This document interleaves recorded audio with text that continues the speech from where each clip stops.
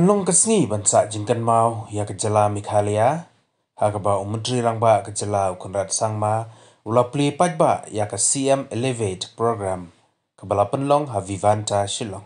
Kani kalong shibenta kum kalat pan ai bor pan ai kam ai jam bat banwanra ya ke roy kapar ha kejala hi bero kawai.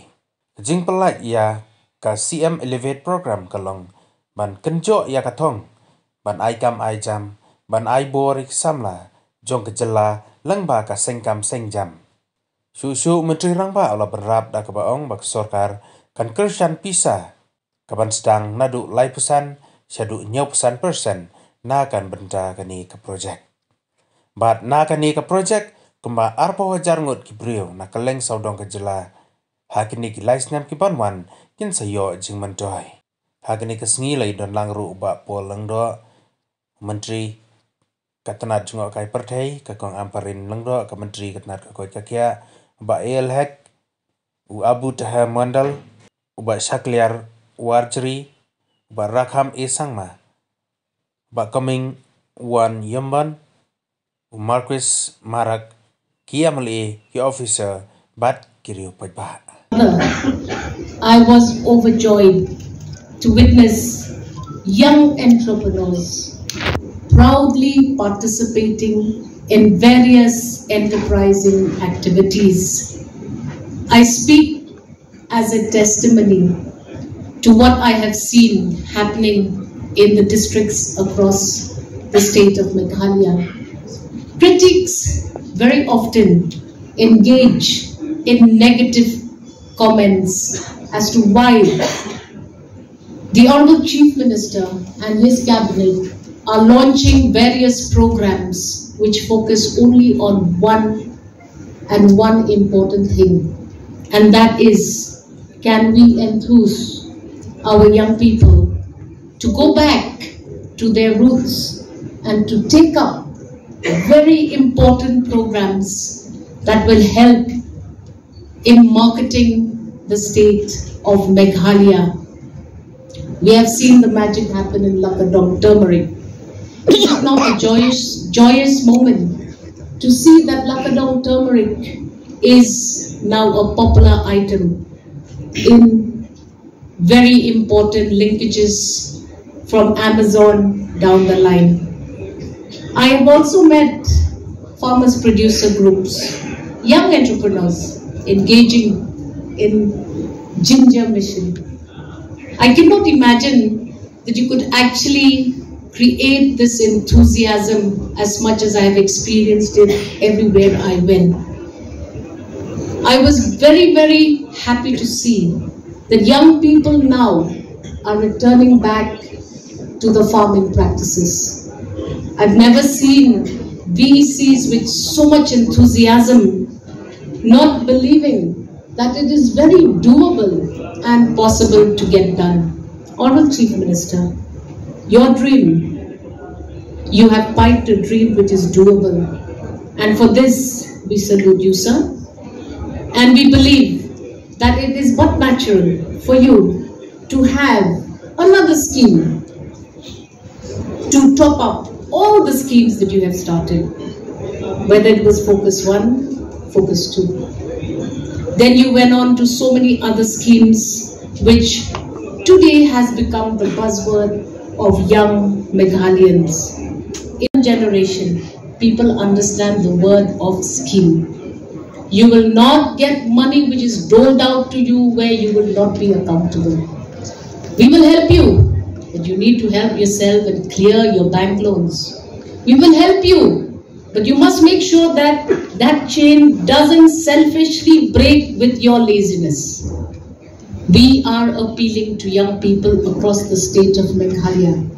Arise, wake up, and join the modern generation of workers who look at the government not with a pathetic expectation, but look at the government, expect from their government to engage productively with them.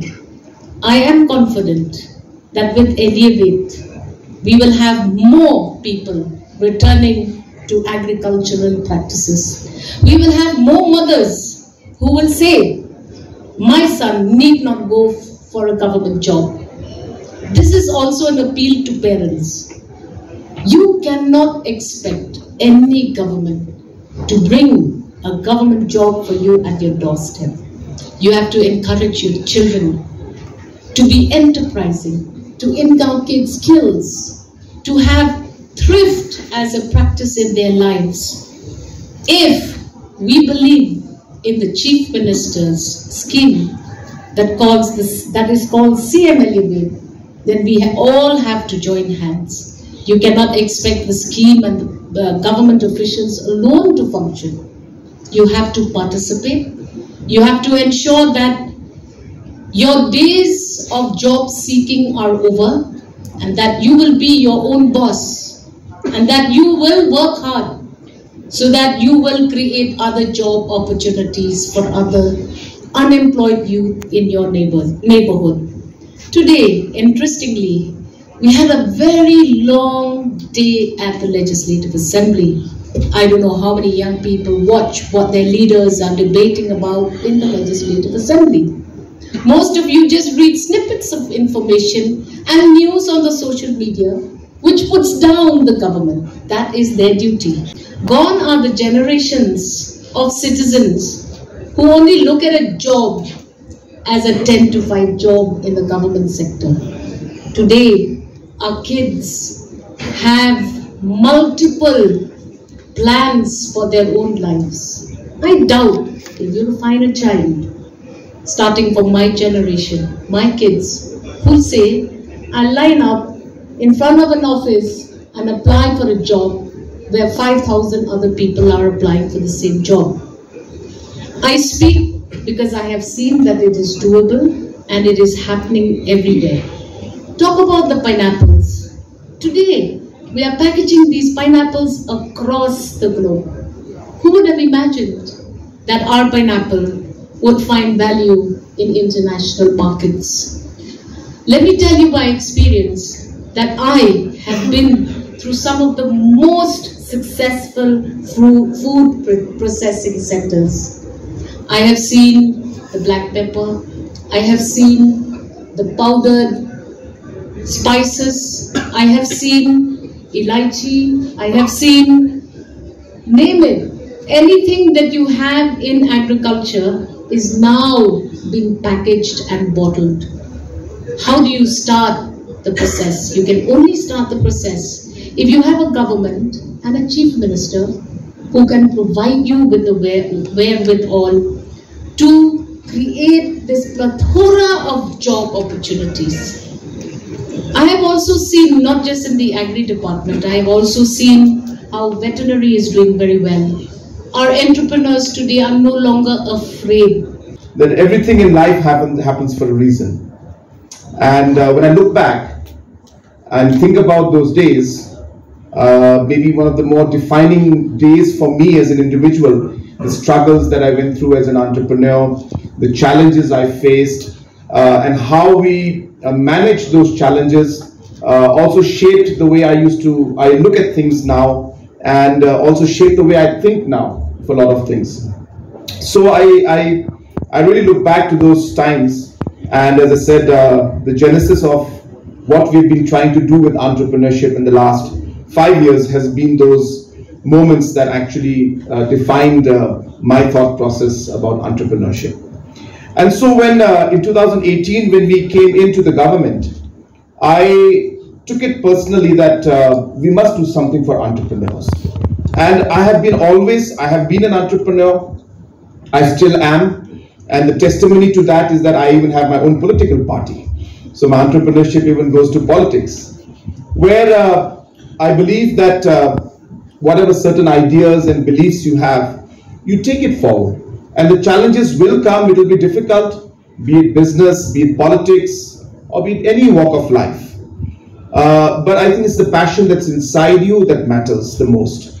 It's what you believe in, and it's what you want to achieve that really drives you to do things in life. And I think that's the spirit with which I connect, and that's the spirit which I've been trying to promote.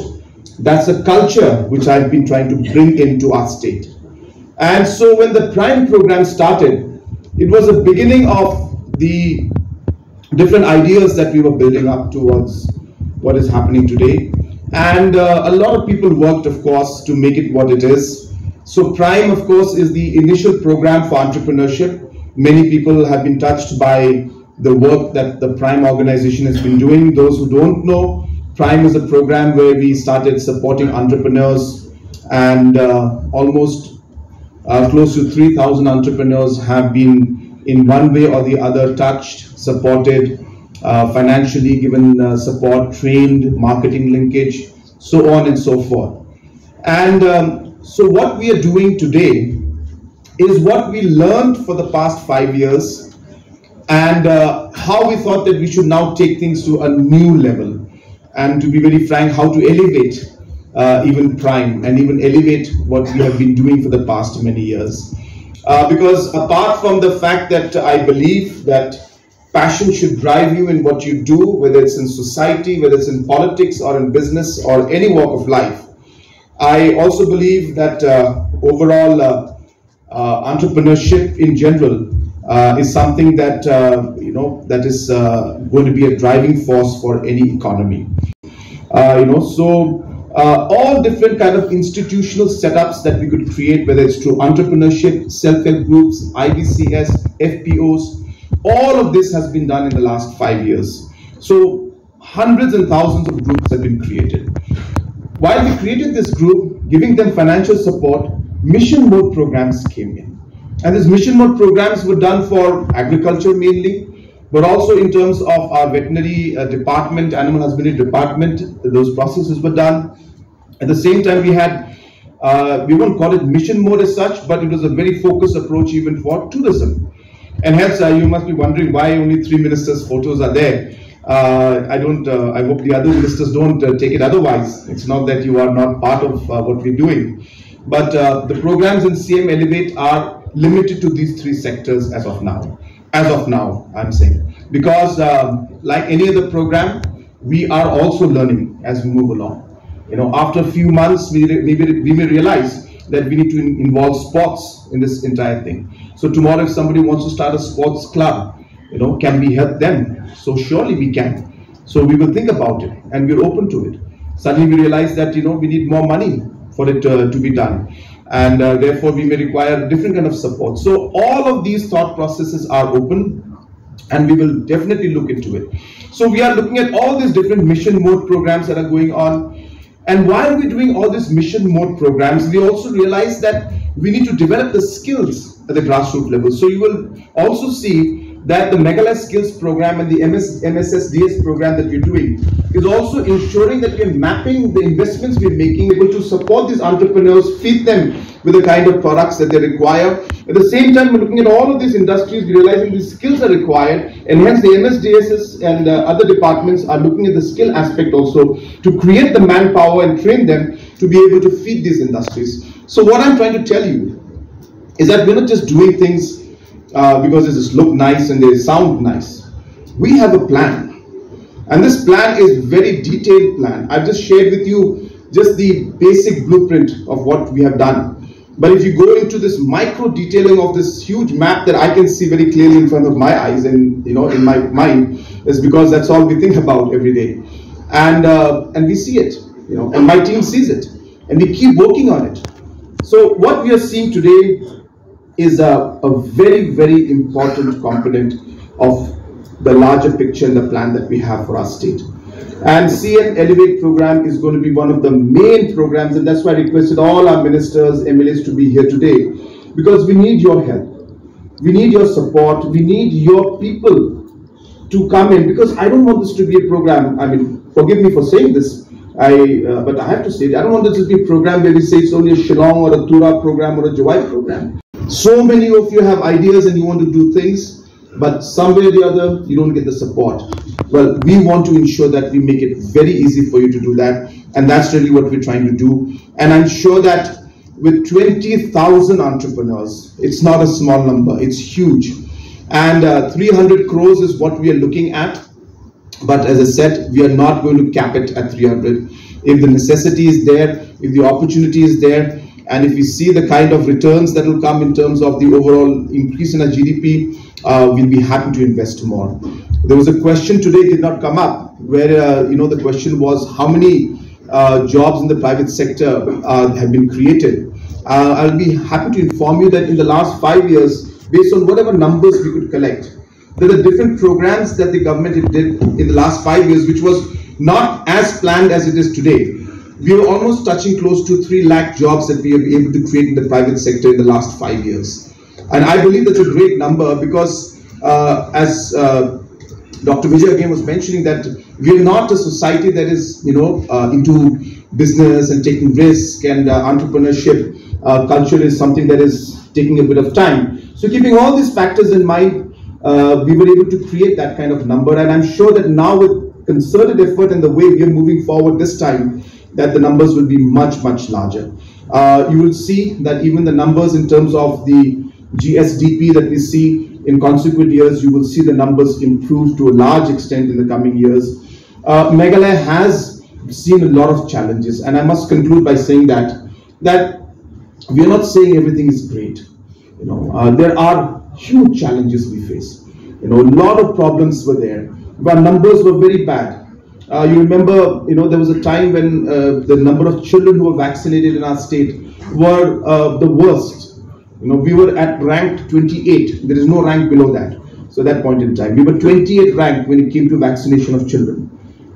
And we called the team and we said, this cannot happen. You need to do something about it. Let's push this and get things done.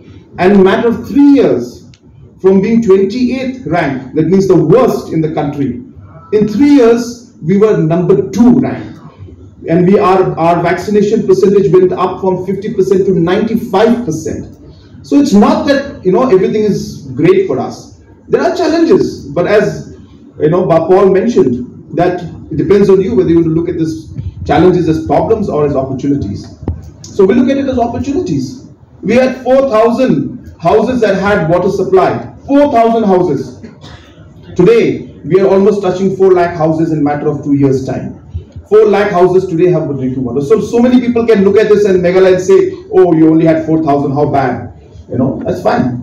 But we don't look at it at that point. We look at it as a challenge and an opportunity to help our people. And with the hard work of the PHE department today, we are, as I said, one of the best performing states in the country. That government's role is limited to creating policies, providing the ecosystem, and being able to give the different facilities to help the entrepreneurs really come up. And it is the entrepreneurs who will ultimately drive the economy and take it to the level that we want. So hence, government has a specific and, to be very frank, a limited role to play. And hence, unless we don't push entrepreneurship to a new level, we will not achieve the kind of goals that we've been targeting. Having said that, we have not limited our exercise just to entrepreneurs. We realize that we have different levels in society. And hence, if we really want an overall economic growth, the development and the work has to start at different levels. So hence, entrepreneurs have a role to play. In the last 5 years, as you're all aware, I've repeated this, I think, millions of times, that in the last 5 years alone, we have created over 40,000 self-help groups, which means we've engaged 4 lakh women in different economic activities, distributing close to 500 crores to these groups. This is very significant, keeping in mind that in the last 45 years, there were only 4,000 groups and only about 30 crores was distributed to them. That increased from 4,000, 5,000 groups today to 40+ thousand groups. And from 30 crores, we have given them 500 crores. Similarly, if we look at all the farmers and the farmer producer groups that we have created, again, close to about 400, 500 crores has been distributed to the different producer groups. About close to 20,000 groups have been formed, and we will continue to form more groups. And this small money, seed money that we give them, allows them to do the economic activities, which sometimes just for a matter of 5,000, 10,000 or 15,000 rupees, the farmers were not able to buy the seeds at the right time. So these kind of small supports were given to different producer groups, and that has really helped them.